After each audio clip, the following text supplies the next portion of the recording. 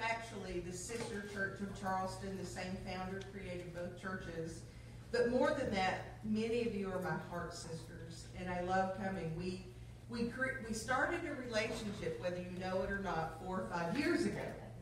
And I would run away and come up here as often as I could. And many of the women here and some of the guys have been in C classes with us. We've been together at Canoga, and I snuck my way into your cabin.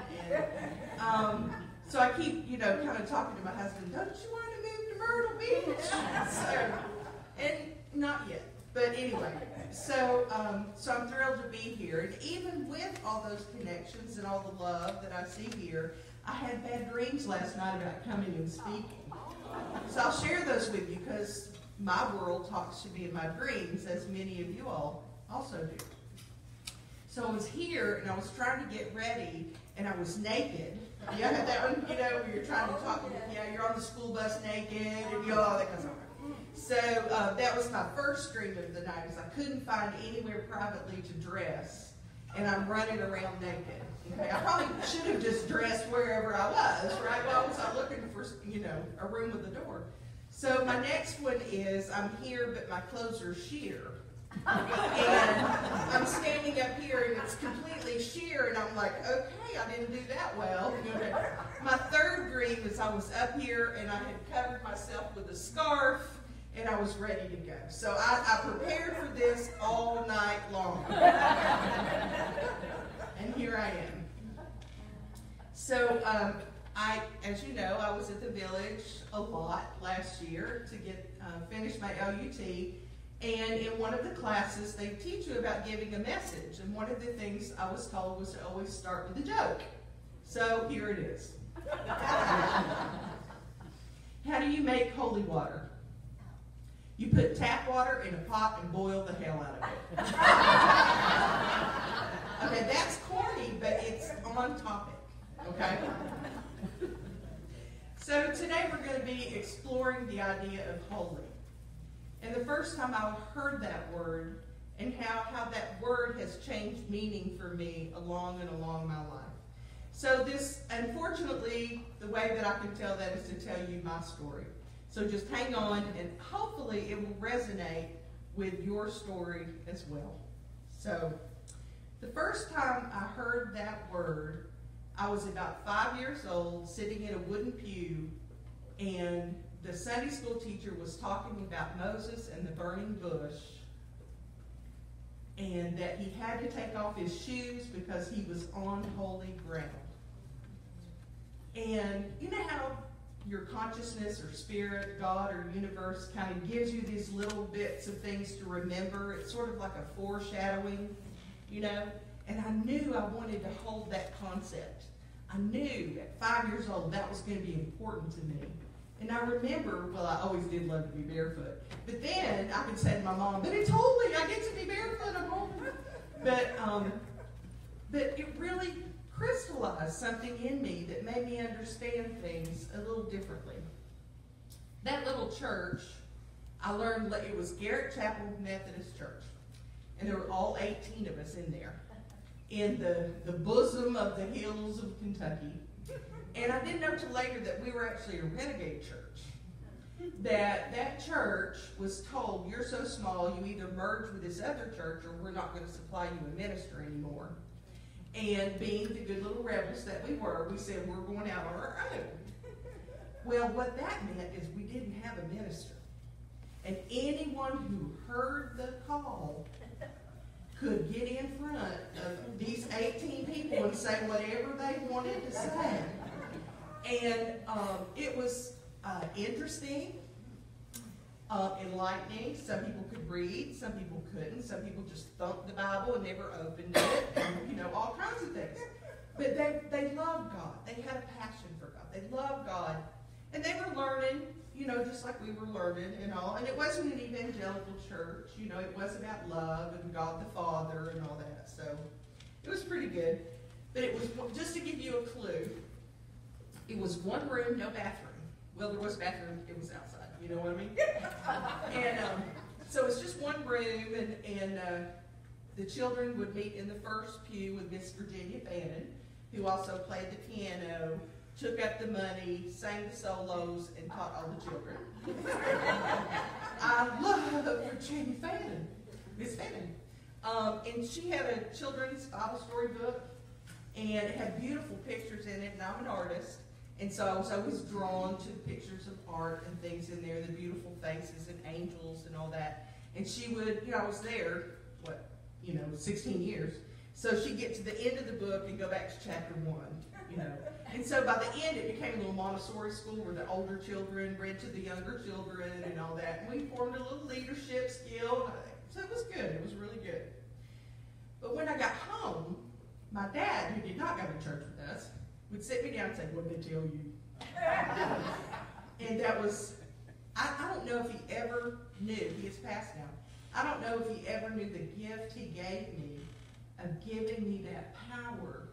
Because he not only said, "What did they tell you?" He said, "Did you believe it? What'd you think?" Wow. 6 years old, sitting on the couch. "What'd you think?" I became a theologian in first grade. It was great. And he never really said what he believed. It was important what I thought. And he would just ask questions and say, "Well, show me in the Bible." It's such a gift. And that's where my journey to this place right now, in front of this microphone right there, started, was with my dad. And all of the varying ideas that were presented to me at Garrett Chapel United Methodist Church. As for the rest of the household, my sisters and my mom, they were very, we did nighttime prayers and meal blessings and sang hymns in the car and all that. And so my first experience really about God and my understanding of God, that he was a very magical kind of Santa Claus. You asked for things, and he would bless you with things, and you were thankful. And it's a sweet child's perspective that I think many of us start, at least I hope that's how you started out with this, loving God.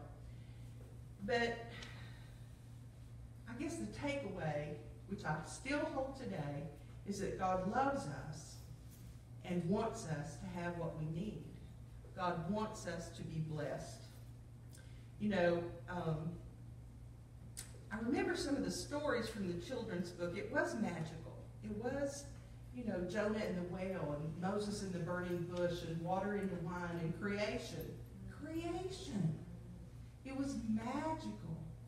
And so for me, it was like a magical Santa Claus. But because of the creation story, I got that God was all entwined with nature. And that was my dad's church. We had 100 acres. And that was his church. And he'd say, "Come walk with me. Come walk with me." And we would just walk and not talk. He just said, "Come on with me." And we would commune with 100 acres of trees and forest and creek and cows and, all kinds of things. Lots of squirrels. So that was my dad's holy ground, But the story of all those that held the most reverence for me was that story I said about Moses in the burning bush. Do you remember it? Okay, so he had left Egypt as a murderer. He had gone into exile. And he met a woman, as we all do. We met a man, we met a woman. And he created a life as a shepherd for his father-in-law. And so he's out. And when they talk about being a shepherd, they mean they took him out for a month and came back. So he was on this big journey. And Mount Horeb was there, and he saw a light up there that he wanted to go see what was going on. So he goes up there, and it's a bush that is burning but is not consumed. And from the bush he hears, "Take off your shoes, for you are on holy ground." And there he meets the face of God. Well, that's pretty exciting to a kid, because I hadn't heard any stories about God and humankind meeting since the Garden of Eden. So, just that started my mind spinning, because what God said was that there was a job for him, that he was to go back and free the slaves of Egypt, his people, the Jewish people. And then I got to thinking, well, maybe we've all got jobs to do. Maybe we're supposed to be, figuring out what God wants us to do. I just remember that Spirit saying, listen, this is for you. This story, this is for you. So then in my childhood, I was there in my teenage years, the First Baptist Church on Main Street had the best youth program. They poured money and time and energy and all kinds of things into the best youth programs. And all my friends said, you have to go, you have to go. They show movies, they show, they have parties for us, and we take trips and all that kind of stuff. So I said, okay, I know Virginia Baden's book, I'll go over here. So I went to the youth program because my friends did. And people were loving and kind, and like I said, they poured so much attention into the youth that I felt like I was a big part of a community. But there was a lot of talk about sin. And there was a lot of talk about hell. And I had not had that before in my little tiny church, that everybody just loved each other and they were all neighbors, And I thought, that doesn't fit with this loving God that I know from growing up, in my little church. And I especially couldn't resonate with the idea of the role of women in that church who, I couldn't even take up the offering because I was a girl. And so I said, whoop, gotta go. Because I like microphones too. They certainly would not have given me a microphone.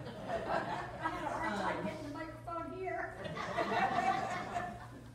So from there, they tried to teach me that God judges and God punishes. And what I really learned is God impassions from them. They were very passionate, and they gave a lot of money, and they gave a lot of energy and a lot of time. So I walked away with the God is love and God impassions, and y'all can just keep the rest of all that stuff. But I also learned from them that there is a responsible response to God's love. It's not free, right? It wasn't bought and paid for through Jesus Christ. But to get more of it, you have to be in vibe with it. And that's what I mean, it's not free. You can't just do whatever you want and have that divineness, empowering, and passionate. So I learned that there is a response. There is a way to do this better and to get more of the divine. So I learned that from them. So I went to college, and I vowed to go to every church that would let me in the door. And in Kentucky, it was, there's not a lot of diversity. There weren't any Sikhs or anything like that, but which I now go and say, hey, what are they doing? But I went to a temple. I went to high church, low church, Holy Rolling Church. I went to Catholic Mass. I even learned about Allah from students that called themselves Persian because it was during the Iran hostage situation in the 80s. But I would sit and talk with them in the cafeteria. Tell me, why's that on your head? It's like I knew nothing, and I wanted to know. And so I had a lot of conversations with a lot of people. And you know what I saw? I saw people just like me seeking communion with each other. That's what I saw. And they wanted holy ground. They wanted sacredness. They wanted to know that in themselves, and they wanted to know that in others. People were seeking to see the face of God that Moses had seen. And people were wanting to know that God. They came together to be better, to do better, to learn more, to open that place inside of themselves that gives them a fresh start every day, that helps them be the co-creators of their life, just like we do every Sunday. And I am so thankful that we have the opportunity to do that together in love. Here in Charleston, and every gathering place, whatever name is over the door, doesn't matter. So I learned from all that visited around that God calls us to know him deeply, to experience him. In my 20s, I married a cradle-born Presbyterian. I mean, like centuries-old cradle Presbyterian. They came in the port at Charleston from the old country. And so they'd given the land for the local Presbyterian church. That's where our family cemetery is. I'm talking cradle Presbyterian. And he said, I'll go to church as a family when we had kids if you go to Presbyterian church. Sure, I've been everywhere else. Let's go there. You know. So we went, and it was good. It was good for me because they were very educated. They were very academic. They knew the context and the history of those stories from those children, that children's Bible. And they wanted you to learn. There were classes, and everybody that taught had degrees and all that. And that was a different experience for me. And it was very good for me because I did learn the depth of religion and how long we've been seeking and all those things and how we have changed in our seeking. And so it was very good to learn all that and the meaning behind things. And I thought I gained an intellectual understanding of spirituality. They would laugh. You guys laugh, right? They wouldn't laugh. They think that's how you do it. So after a while, I was dead, dry. You know, I wasn't filled. My head was full, but ask me anything. You know, I can tell you anything. And I felt like a college professor or something. And I was empty. I was empty. So I started reading all the books that probably are in your bookstore. Because when I first went to the Unity bookstore, I walked in and said, I've read all these books. I didn't know there was a church that had all those books. But I swear to you, as God leads, my higher spirit leads, I'd walk through Goodwill, a book would go, buy me! And I'd take it home and read it and go, oh, yeah, I needed that book. But I was led because I was open, and I was seeking, and I was searching. And so I was guided. And so I started meditating. And then I met a lady that did Reiki, and I started Reiki practice. And I'm a master level Reiki person now. And so I started on Tuesday night, Unity of Charleston has a Reiki clinic. And somebody said, you want to go down there? Okay, I'll go. And so I was doing that for a while, and I wasn't telling anybody, not my husband, nobody knew that I was doing this weird Reiki thing. And so the Unity Church has all of the different symbols of the world religions around the top of it in our church. And I thought, I like that. I've been there. Yeah, I like that, you know. And then I thought, and I was an elder of the Presbyterian Church, head of the Christian Education Department, blah, blah, blah, you know, all that. So on Sundays, I would somehow manage to run off to the Unity Church. I told Charlene I called Unity my mistress. Nobody knew. It was a couple of years that Unity was my mistress. I ended the elder, active elder thing at the Presbyterian Church, and then I just sat my husband down and said, look, I stepped out. And he wasn't even going anymore because the kids were bigger. He'd done his time. He wasn't doing any more church time. So, he said, well, I'm going to go one time, just make sure it's not a cult. Thank you, Jesus, Lord, in the manger. This is what happened. It was quantum physics day. And they sang YouTube. Oh, thank God. Thank God. Because he's an engineer. And so he's like, well, they didn't get all that quantum stuff right, but you can go. I've been going 2 years, honey. So it worked out. So I found my home.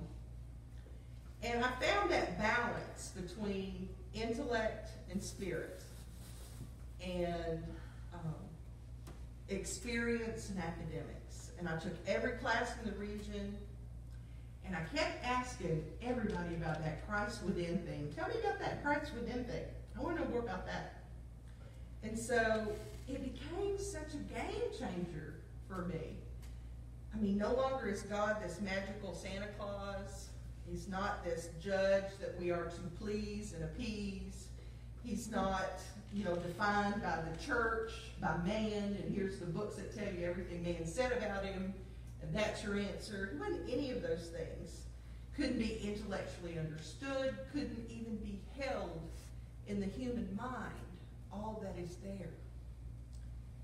And those were all steps along the path, and every single one of them was my holy ground, because that's what I was ready for at that time.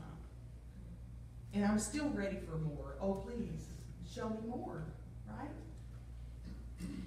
So during one of my last classes at Unity Village with Paul Hasselbeck, my understanding of God evolved even more. I can now say the first principle of unity with belief, no matter what I see in the world, God is good and God is all. I could say it, I could get through it, but in my mind's going, yeah, but what about, in every class I've taught, someone said, yeah, what about Hitler? It's always how can you explain that if God is all and God is good? How many here still struggle with that? You guys, yeah. I mean, at times, right? We still do. The kids say God is all, active in everything and everywhere. And, we say there is one presence and power in the universe, God the good. And that doesn't leave room for this other thing that we're experiencing. And so, it's a quandary. But what I learned through Paul is that active, animating, creating energy exists through us. We are the creators. If there is to be God here, if there is to be good here, it is ours to do. Amen. It is ours to do. So what's all this have to do about Moses? Well, metaphorically, everyone in the Bible is us. If you read it and put yourself in place in the Bible, it will speak to you through time and distance and history. Metaphorically, Moses is us. So I heard that word holy and I loved it. As I said, it resonated something in me because I think that story is about awakening. And that has been my journey since I was 5 years old, to awaken, to know truth. And so when Moses is watching the sheep and he sees the light, that's his awakening. There's lights around you all the time. There's books in Goodwill that call your name. There's people that stand in front of you with a lesson for you, but you must see it. You must be open to it. Moses was open to it. He saw the light and he went to the light. When he awakened, he was on holy ground. And if you awaken, you can never go back. Amen? Amen. Amen. You cannot go back. Your shoes are off the rest of your life. Right? And so he had to climb the mountain. Metaphysically, that means a higher state of consciousness. We are all seeking that higher state of consciousness. We have to rise to meet God. He rose to meet God. Just as I did along my journey, becoming more aware of aspects of God as I went along. The thing about taking your shoes off, it's not just that you're on holy ground, but you're to have nothing between you and your journey to seek God's face. Materialism, relationships that don't build you or feed you. Anything that's between you and your spiritual path and your spiritual journey needs to be removed. Let nothing be between you and your God. The bush did not burn. It was not consumed, but it was lit. Just like divine energy It purifies, it sanctifies, it enlivens, illuminates, but does not diminish. Just like the light of God, it makes you stronger, bigger, better, more loving, more imaginative, wiser. That's what the burning bush was. All of those 12 powers in that burning bush were lit for Moses to complete his task, just as they're available, born into you already, the day you came on this plane. It is there. You just have to look and let it call you and remove all obstacles, all sandals in your life to see and grasp the illumination. They're ready for you. So that message about holy ground leaves us with some questions. Are you seeing the burning bush in front of you? When you see the bush, do you go? Or you say, I'll do that tomorrow? You know, do you go investigate? Are you open for the next unveiling of the beautiful divine? Is there anything between you and your higher self or your higher work that needs to be removed? Have you sat in stillness and listened to Spirit and heard your task for today, for the moment, for your life? And lastly, do you understand your part in God's name? Because Moses asked, who shall I say sent me? And he said, I am the I am. I am the I am. Another translation that's come out recently is, I will be what I will be. Now that certainly speaks to us as creator, doesn't it? It isn't done yet. We're still creating. We are the creators. We still have work to do. And you all are. You're here today. You're seeking, you're looking, you're open. And I invite you to really embrace that, if you want to call it co-creation with God, or if you're fully in oneness consciousness, that we all are God. And Jesus said that. Don't you know, for ye all are gods. So the question is how will you express God today? And I struggled with the name of this little topic. Leslie Sue said I had to title it. I do what I'm told most days. So I first said, well, the evolution of God. I'm like, no, I said that. And then I said, what's the evolution? No, let's see. It's my understanding of God. No, that's not good. The evolution of my understanding of God. Finally, I just said, it's about holy ground. Let's just call it holy ground. But I like that idea of spiritual evolution, because I think it means we grow and expand and we come closer to the truth as we go along, if you're willing. Have you met people who are done? They're just not willing anymore? Yeah. I don't hang with them too much. So that idea of God within, that God as a life-giving, creative energy from which all things manifest, from the field of unlimited potential. When God said we are created in His image, He didn't mean a little bit. We are created in God's image because He gave Himself into 1,000 million trillion pieces, and we are all it. We are it. So I have a treat for us. There's a song that encapsulates this perfectly, and I want to tell you a story. You know him, Bob Simon. I spent a week in last summer. He did the Youth Summer Connections. Totally fell in love with him, as we all do. And there's a song he told a story about. It's called The Same Energy. And there was a young boy in Ireland that was accidentally shot by an Irish soldier in the head and became instantly blind.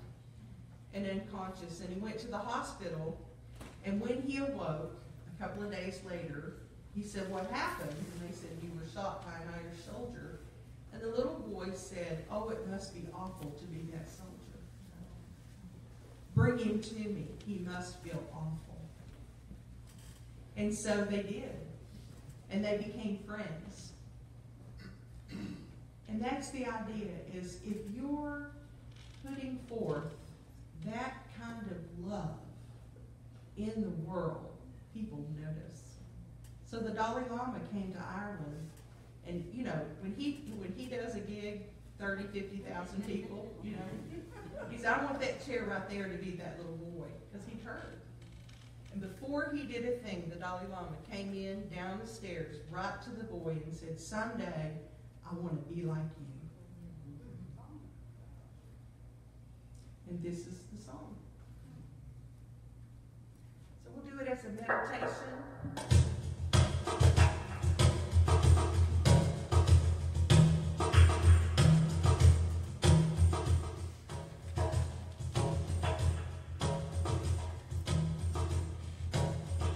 It's the same energy that moved the bullet, part of the skin and made his lights go dark. As the force that moved his hand to reach out, forgive and open up his heart. The same energy that pulls the teardrop from the corner of his blinded eye. As the energy that drew the holy man, the humble witness to his side. It's the same energy that raised the bad rope, pulled the trigger, released the pin. As the energy that created the memory of all the faces you never see again. Same energy that took his sight, made his strike come to life, see the children cry. And the force that ignited his vision and turned his compassion into action. It's the same, no good, no bad, just the same. The same energy. Our intention can make it change. It's the same energy that makes the whiskey, that makes the glass, that makes the ice. The rules of foot that push down the pedal, twist the metal, snuff out the life. The same energy that vibrates to make the sound of the sirens and the bells. And the hum of the sirens in the cathedral has 1,000 hearts they fill. It's the same, no good, no bad, just the same. The same energy. Our intention can make it change.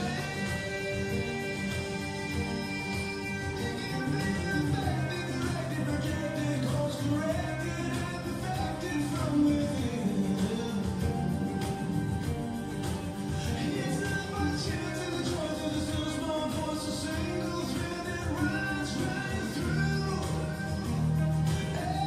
everything you do. Everything you do.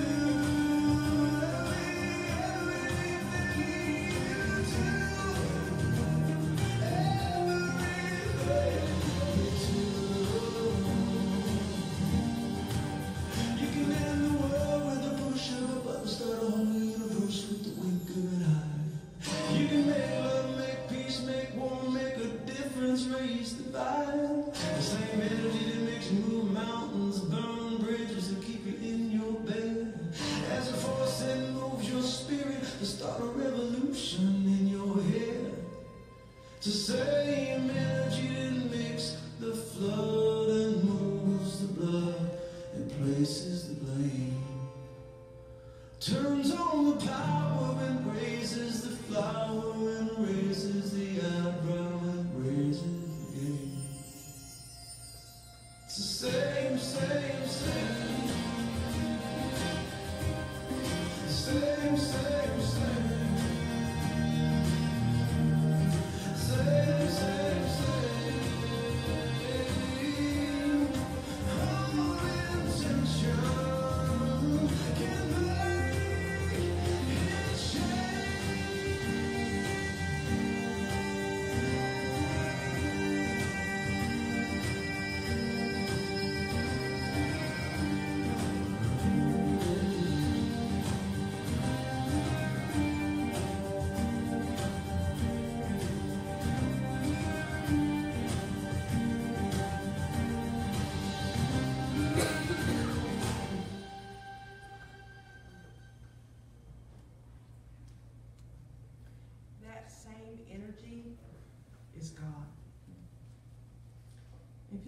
take a moment to let that energy vibrate in you? Because it's there, baby. It's there. So we're just going to take a moment, shoes off, breath relaxed. We'll focus on our heart space and just allow an opening. With each breath in, you can think love. And with each breath out, you can think peace. We breathe in love, we breathe out peace.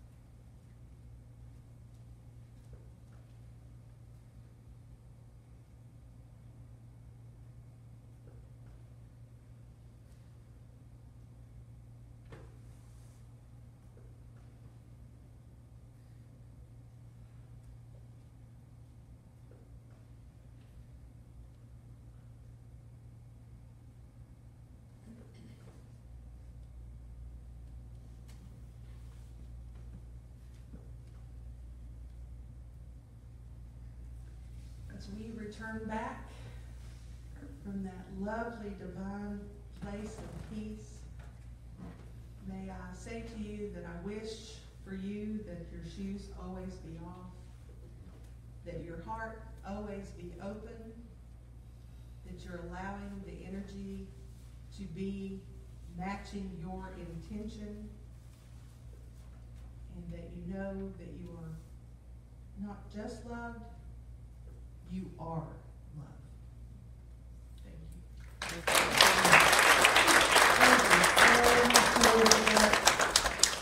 And I think what Elizabeth is saying is that we are the ones that we have been waiting for.